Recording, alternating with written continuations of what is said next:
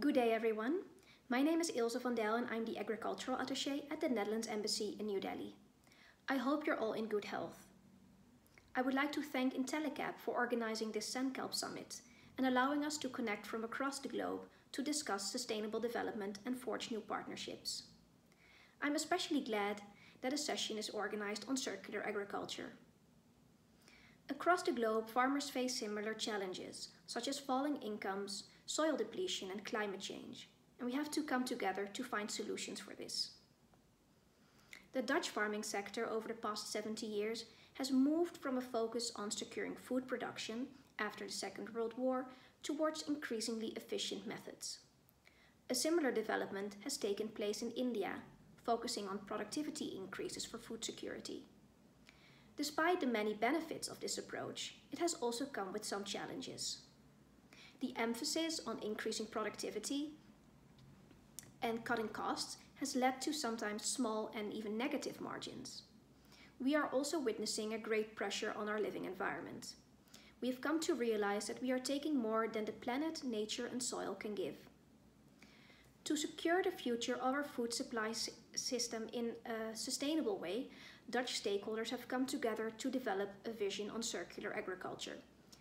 And this vision was adopted by our government in 2018.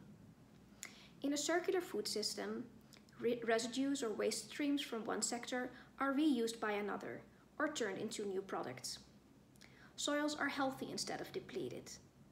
A more precise use of inputs also reduces costs for farmers. Pollution is reduced and so are greenhouse gas emissions. An important part of our vision is that we want to collaborate with other countries and exchange experiences. And this is something we would also like to do with India. Circular agriculture is already at the heart of many of our activities in India. For example, in our activities focusing on making horticulture more sustainable, reducing food losses and waste, reducing antimicrobial resistance, and making agriculture more climate resilient. To give an example, we started a project to valorize paddy straw and reduce stubble burning. A few months ago, we signed an MOU with the government of Andhra Pradesh to set up a farmer-producer organization and a factory to turn the rice straw into panels for furniture. A transition to circular agriculture will be most successful if it involves all the relevant stakeholders, from research, innovation and technology transfer to farm-producer organizations, finance and consumers. I would therefore like to compliment all the stakeholders who have come together to create the Indian Agriculture and Food Systems Circularity Action Platform launched by IntelliCap and TRI.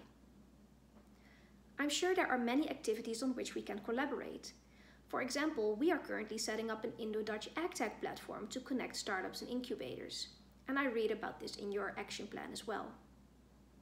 We would also like to work together when it comes to policy. The Netherlands has started a program as well as launched a Farm of the Future to test and apply new farming techniques, especially in the field of precision farming.